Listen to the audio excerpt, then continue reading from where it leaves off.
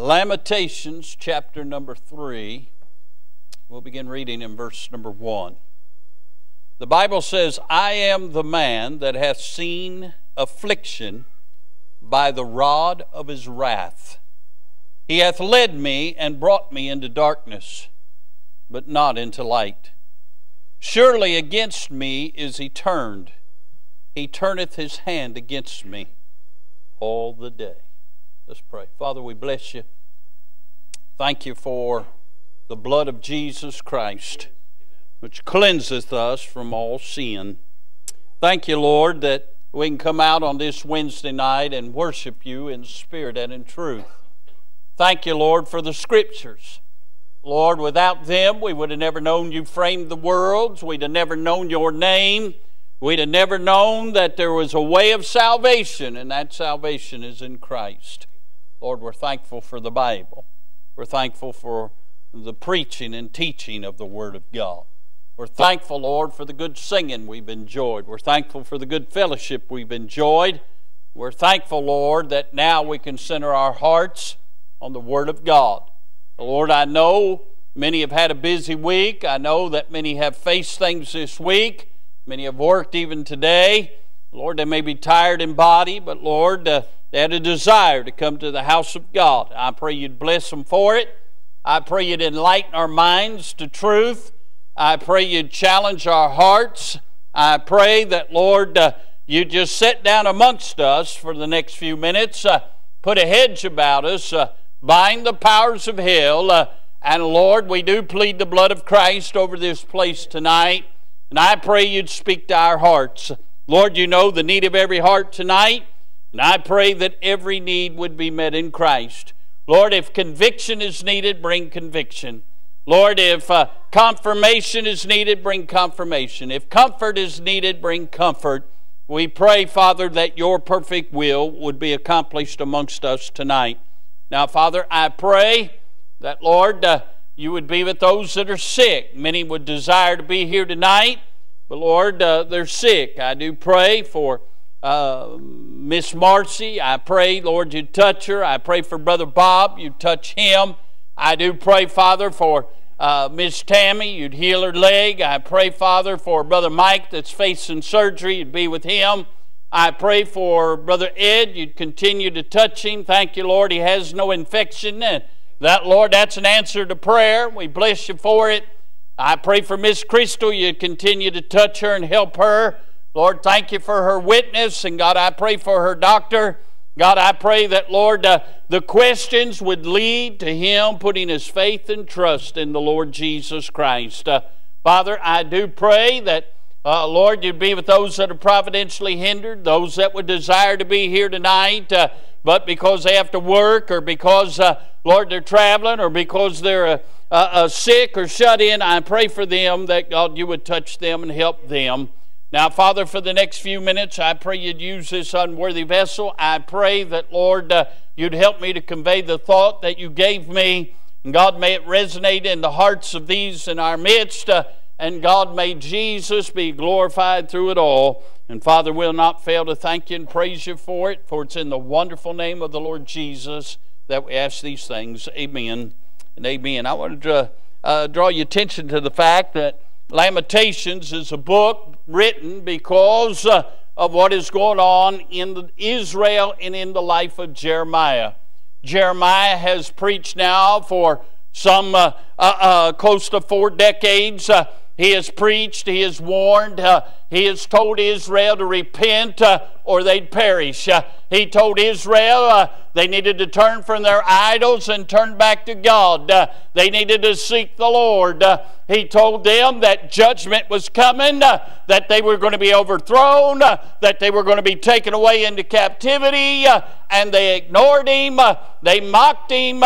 They put him in stocks outside of the temple. They put him in a dungeon. They did everything they could except kill the man of God. And now everything he preached has come to fruition. Israel's been carried away into captivity into Babylon. And here Jeremiah is lamenting them not repenting. I can see him. He preached his heart out for some 40 years. And Brother Brian, there's no record in the Bible where he ever had one convert. 40 years of preaching without a convert, I'd have to say, most people would say, that's a failure. But you see, he done exactly what God told him to do. And in God's eyes, he was successful. But in his own eyes, I can see him lamenting. I know from my own life, and I'm sure these other preachers that are here will tell you, you study, you try to get the mind of God, you believe you've got the message, you get up and you give everything you've got, and it seems like it doesn't go anywhere. It seems like people aren't interested. It seems like the words come out of your mouth, but they don't get much farther than the pulpit. And by the time the service is over, you feel like you missed it. You feel like a failure. You feel like you wasted God's time and the people's time. And here Jeremiah's feeling that way over 40 years of preaching. He's known as the weeping prophet. In the book of Lamentations, he is weeping. In the book of Lamentations, God is weeping because his people did not obey. And he had to allow them to be overthrown. He had to send chastisement, which will last 70 years before his people will turn their hearts back to him. Can I say, through all of Jeremiah's lamenting, through all of his reflection of his preaching and all that's transpired in his ministry, he begins to look deep within himself. I want you to notice that after looking at all of it, he begins to feel betrayed. Look at verse number 3 again. Surely against me is he turned. He turneth his hand against me all the day. Look at verse 7. He hath hedged me about that I cannot get out. He hath made my chain heavy. Also when I cry and shout, he shutteth out my prayer. Look at verse 12.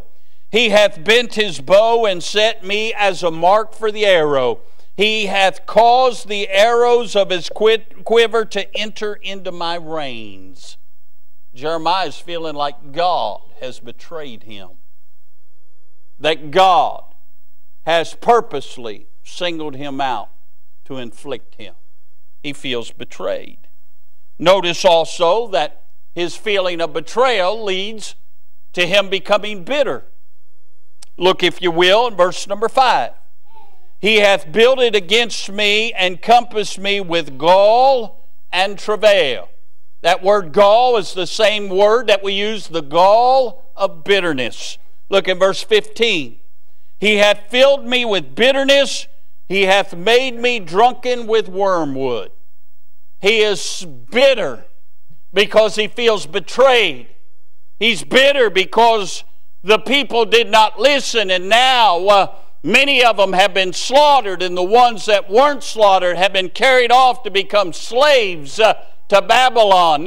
They can no longer worship God, not that they were anyway, but now they're in a place that is totally given to idolatry.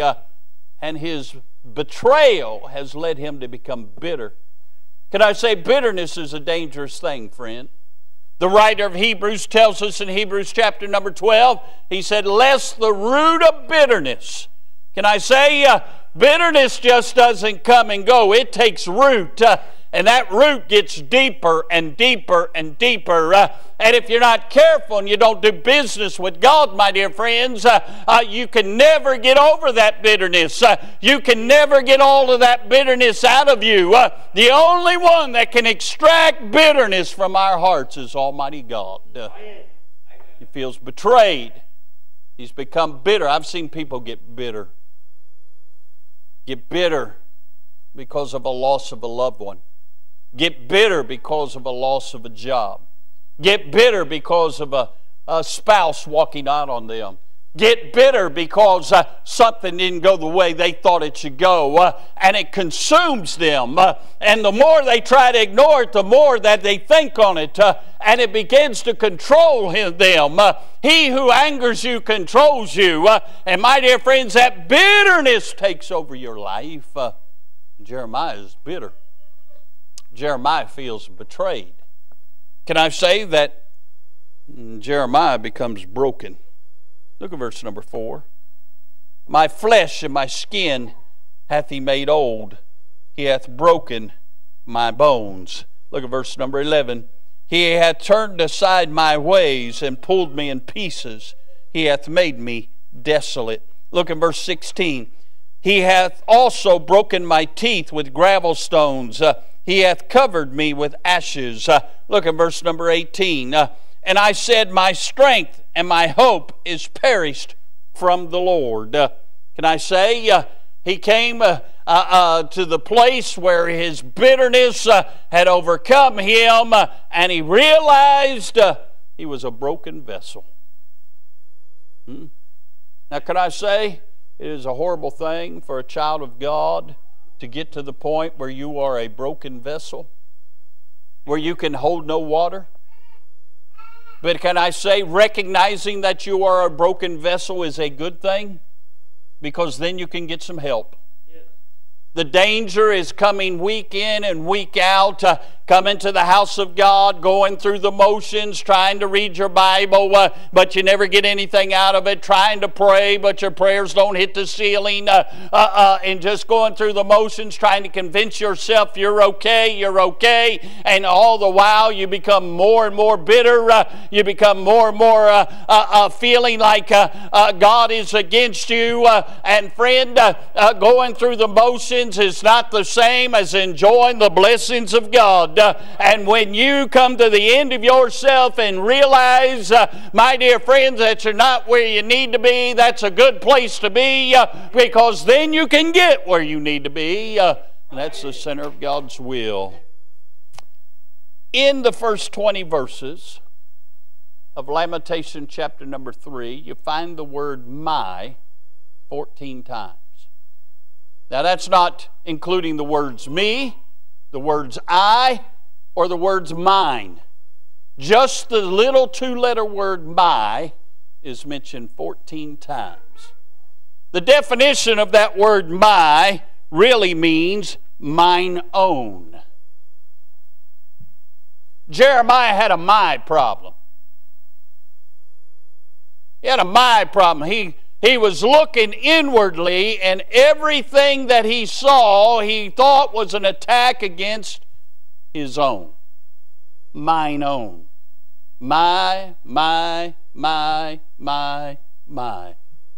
We get in trouble when my begins to rule in our lives. We get to thinking that we are owed something. We get to thinking we deserve something better than what we are facing. Again, his whole outlook is mine own. And can I say, when you and I begin to grasp ownership of our own life and think that God has betrayed us, we're in trouble. I want to preach on this thought tonight. I want to preach on relinquishing ownership. Amen. Relinquishing ownership. Everywhere he said my, he's saying my own, mine own, mine own, mine own. In verse 18, and I said my strength, mine own strength, and my hope, mine own hope is perished from the Lord. He's blaming the Lord because he's not where he thinks he needs to be. He's owning his own life. So therefore, he thinks God needs to cater to him. Relinquishing ownership, in other words, could be said this way: fighting to look upward as opposed to looking inward when misery, doubt, and fear is all you see. All he could see was the misery. All he could see was the fear. All he could see was the doubt.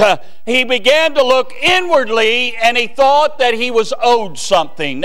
My dear friends, too many people that attend our churches week in and week out, all they see is themselves. All they see is their circumstances. All they see is what they think is owed them.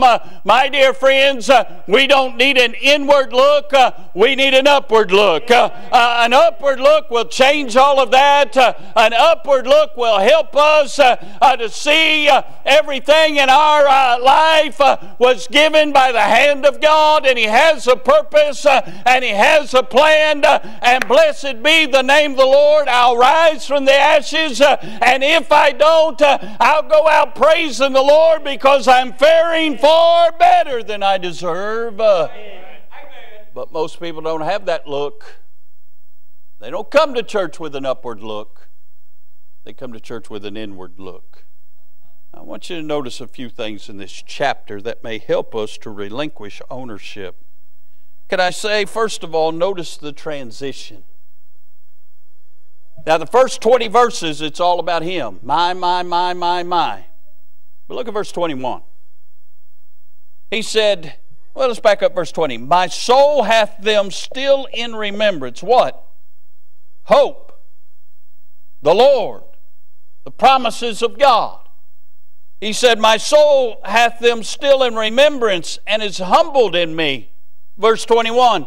This I recall to my mind, therefore have I hope. Can I say that the transition begins when he gets to realizing he's broken, when he realized that God has humbled him for such a time as this, and in his humble estate, he begins to recall the things of God. It's no longer about him. It's no longer about his circumstances. It's no longer about his troubles. It's no longer about what's going on in the nation. It's about what God has done for him and what God has spoken to him. It's about the promises God has given him. And he says, when I recall this to my mind, I have hope. There is a transition. You know why it's good to come to the house of God? Hey, your circumstances may be a mess. You may be looking inwardly. You may feel betrayed. You may have bitterness rising up in your soul. And you may even come to the place where you're broken. But when you can come and sit under good godly singing and sit under the preaching and teaching of the Word of God, you are reminded that you are in this world but not of this world, and you can find hope in the midst of your sorrow, hope in the midst of your pain. You can find strength in the midst of your trouble, and something begins to transition and change in your life. A transition happens. All of a sudden, he quits looking around and he starts to look a little higher. We see a transition. Notice, if you will, the truth comes out. Look in verse number 22. He said, it is of the Lord's mercies that we are not consumed, because His compassions fail not. Before this, he's looking around, he sees only darkness. He says, He's not brought me into any light. He says, I'm hedged in darkness. He says, He's broken my teeth. He's done this, He's done that, He's done that. And all of a sudden, after the transition, truth sets in. It's of the Lord's mercies that we're not consumed. He said, we deserve to die. We deserve all the troubles that God has allowed to come in here. It's only of His mercies that we're not dead. It's only of His mercies He's given us another opportunity, another day, another chance. And He goes on to say this, because His compassions fail not. What a blessing to know, regardless of what's going on in this world, regardless of what's happening in other parts of the world, regardless of what's happening in D.C., regardless of what's happening in Frankfurt, regardless of what tragedy tragedy or travail is going on, what a blessing to know we are faring better than we deserve. We ought to all be in hell tonight, but I'm not going to hell because the Lord's compassions fail not. Hey, He's still allowing the gospel to be preached. Folks are still hearing the truth, and folks are still believing on the Lord. Aren't you glad that God didn't cut off the spigot the day before you heard it? Hey, aren't you glad He's still showing mercy? He's still allowing it to rain on the just and the unjust alike. What a blessing to know the truth. God loves sinners, and God will save sinners. Hallelujah. Listen, I don't know why Miss Crystal's having to go through what she's going through, and this is the second time.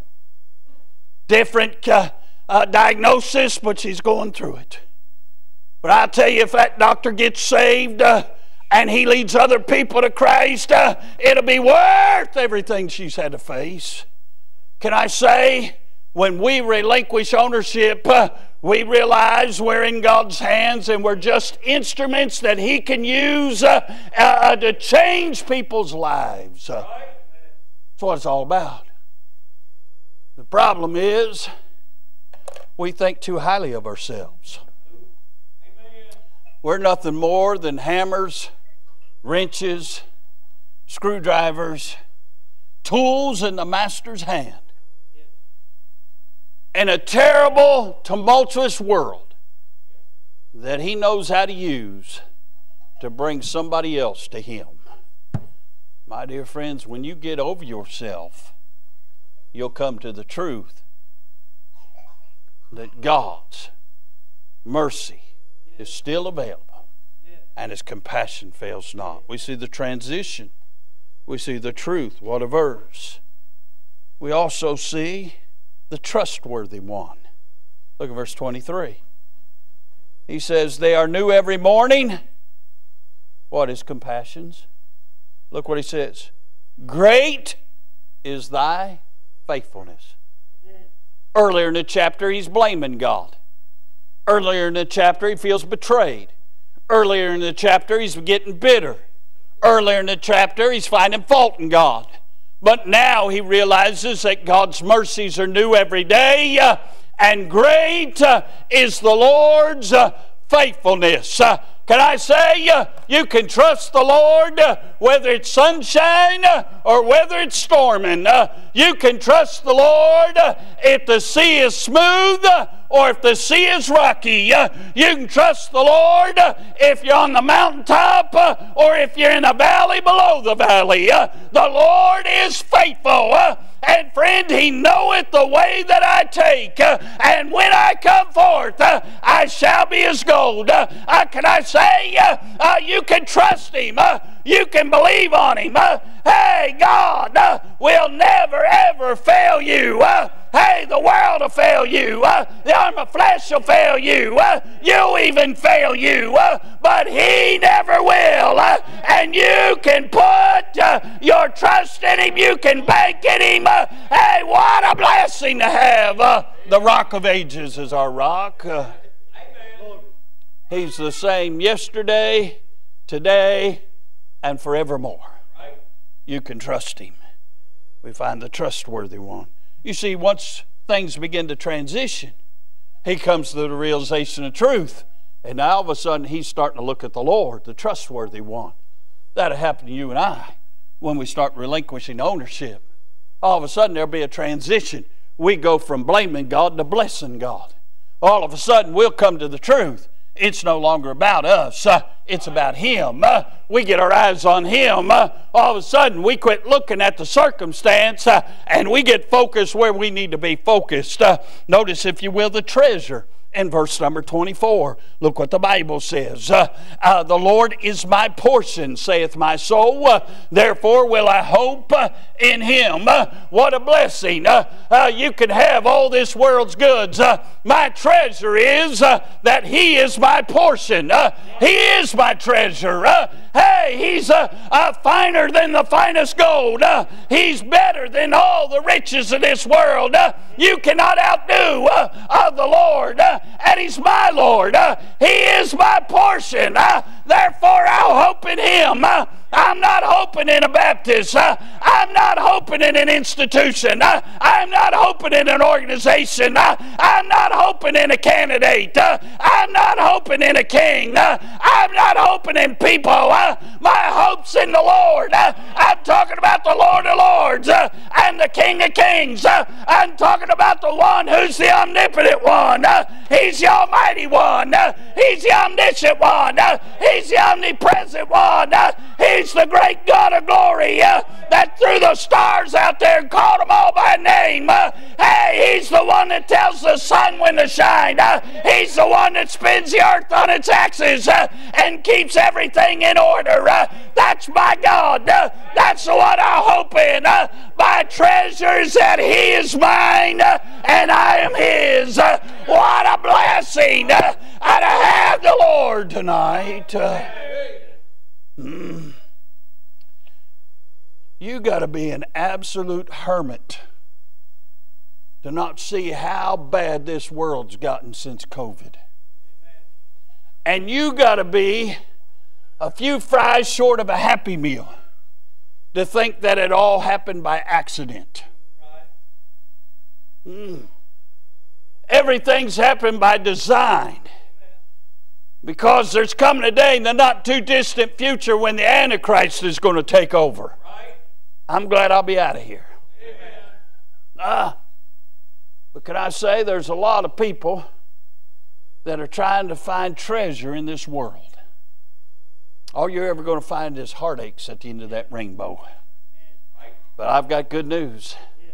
You can have everlasting treasure where rust doesn't corrupt and the moth don't eat. What a blessing to have the Lord as my treasure. Notice, if you will, the timing. And here's where we have a problem. Look at verse 25.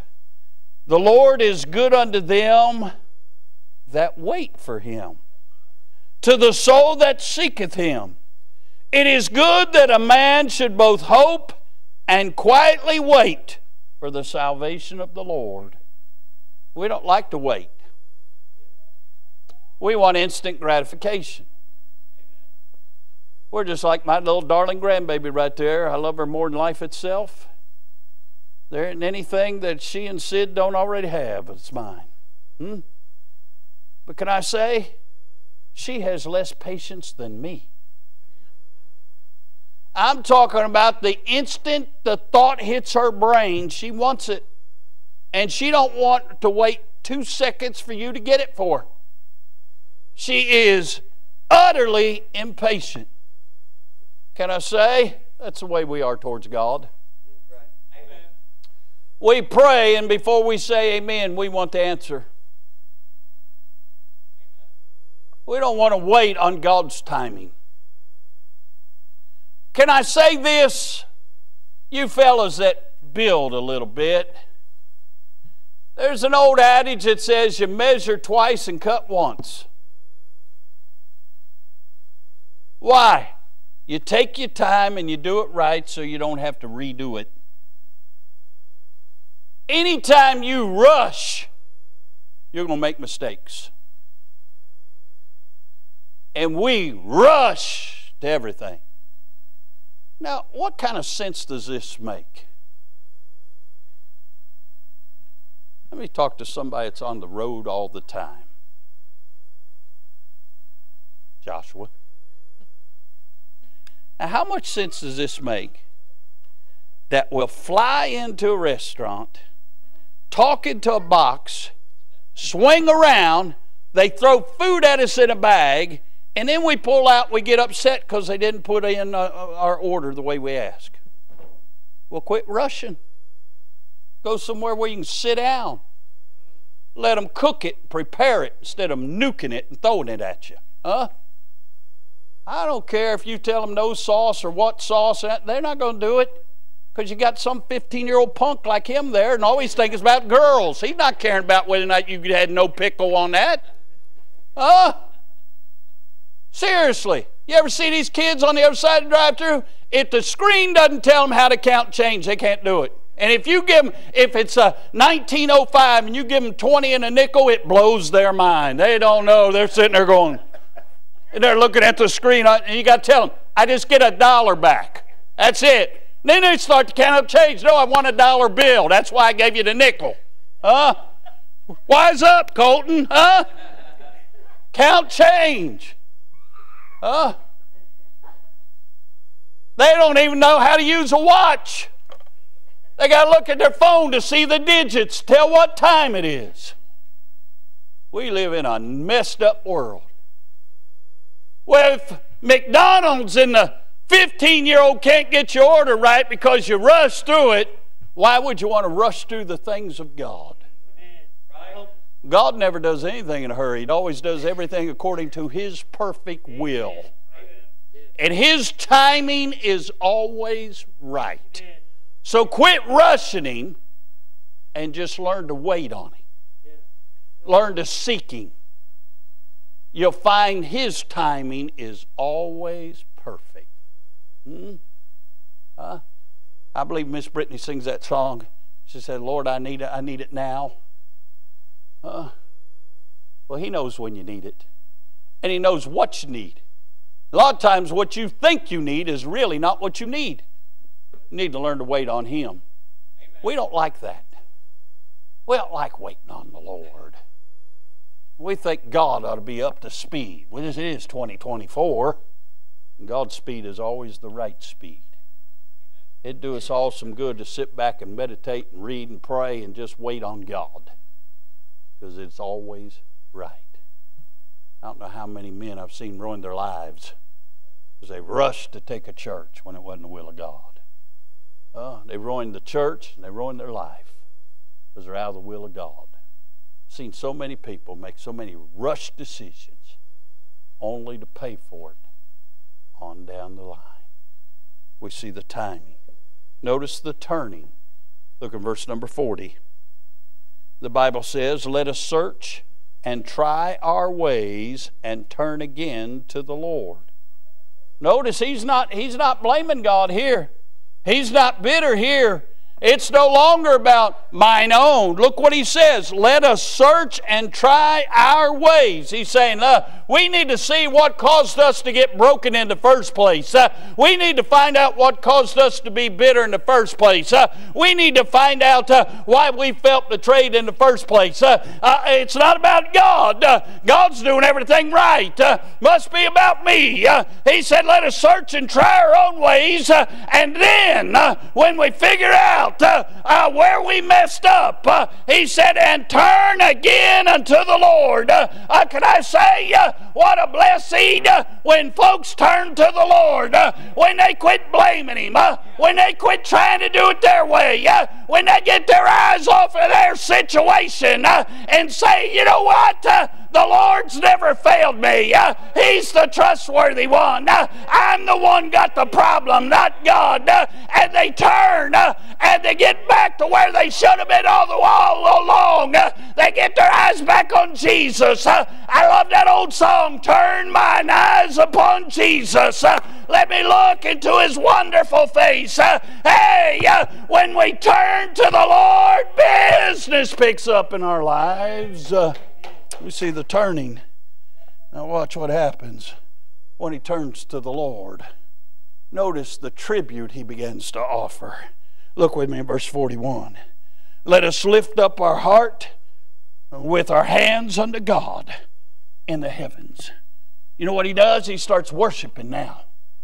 Once he turns to the Lord, he can worship. You know why so many people come to church week in and week out and never worship? Because they're looking at their problems. They're looking at their circumstances. They're feeling betrayed. They've got bitterness in their heart.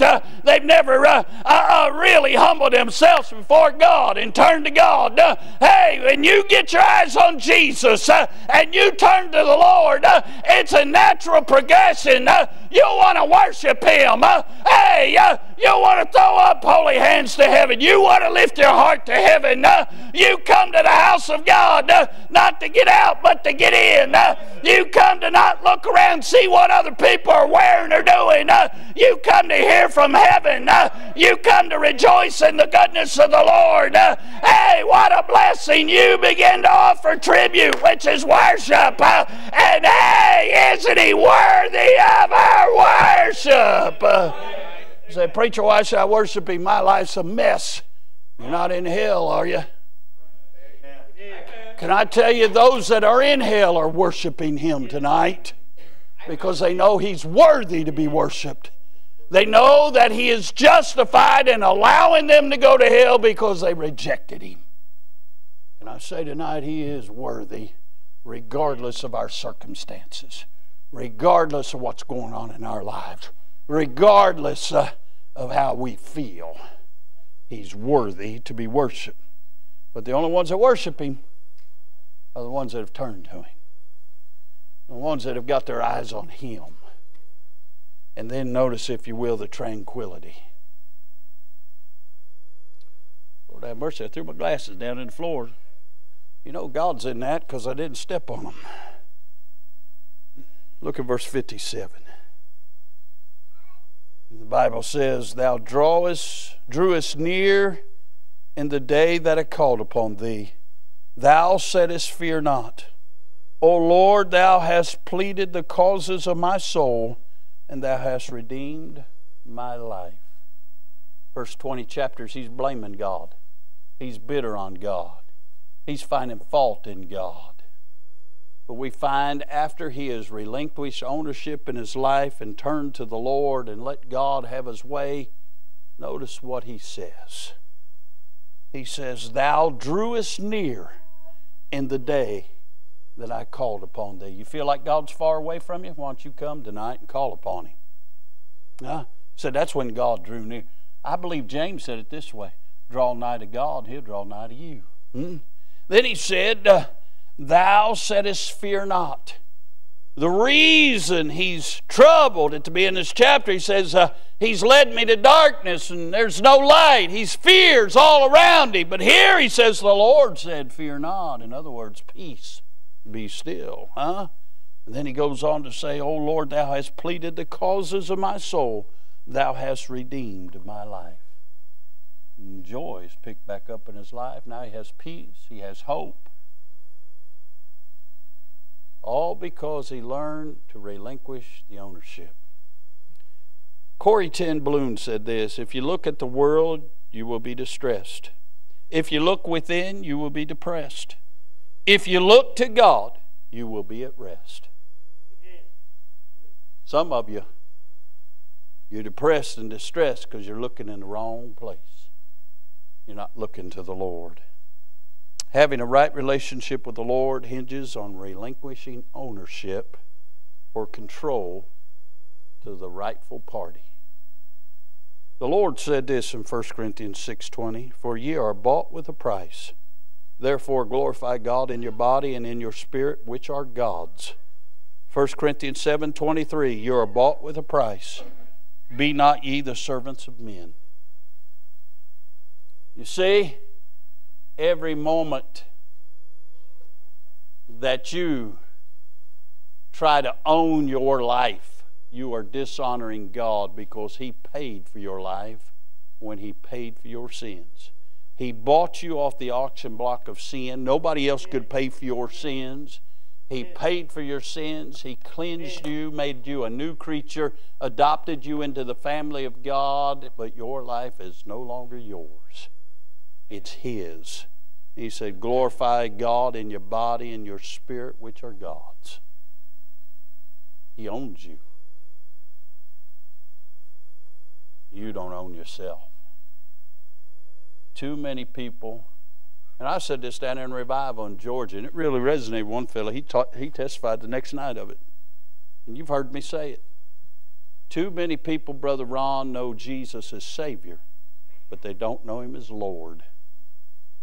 They want to own their own life. They want the thought, I'm going to heaven, my sins are forgiven. But Lord, just go over and sit on a shelf till I need you. He don't work that way. You'll end up bitter and broken. It'll be a good day in your life when you just relinquish ownership to God and let Him be the Lord of your life. Then you'll find tranquility. You'll find hope. You'll be able to worship. You'll be able to be a light to this world. You'll be a Bible Christian. God help us to have more Christians instead of more believers. They were first called Christians at Antioch. You listen to modern Christianity, they talk a lot about believers. They sure don't talk much about Christians. That's because too many are trying to own their own life. God help us to relinquish control and let Jesus truly be the Lord of our lives. It's a whole lot better when He's the one calling the shots. It takes a whole lot of pressure off of us. All we got to do is seek Him and wait on Him. Just follow where He leads, and it'll be all right. Are you tired of the misery? Are you tired of the bitterness and brokenness? Are you tired of looking at all the mess? Just why don't you cast your eyes on Him? He's altogether lovely. Let Him truly, truly take the reins of your heart. And friend, your life will never be the same. Let's all stand tonight. Brother Clint, come get a song of invitation. While they're coming, let's have a word of prayer. Father, we bless You. Lord, too many of Your children are not living in victory because they're trying to own their own life. Lord, help us all to relinquish ownership to the rightful owner. It's You, the Lord, for You bought us. Well, Lord, I don't know the need of anybody's heart. I don't even know my own heart. I know it's deceitfully wicked. But Lord, I pray You'd speak to hearts now. Lord, there may be some here tonight that are trying to live a saved life, but they're not saved. Help them to see their need of a Savior and come and believe on the Lord and be saved. Lord, there may be some here tonight that's saved, but Lord, they've never allowed You to be Lord in their life. God, I pray tonight they'd come and turn their eyes on You. And Lord, You do a tremendous work in their lives.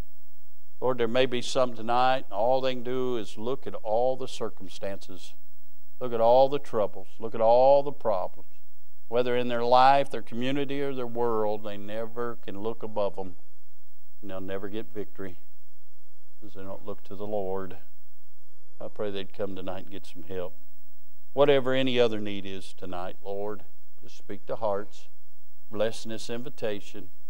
Glorify Your name. Well, thank You for it. In Jesus' name we pray. Amen. Did you know that IBC is now on iTunes, TuneIn, SoundCloud, and Google Play? Head on over to your podcast provider and subscribe today. And as always, thanks for listening.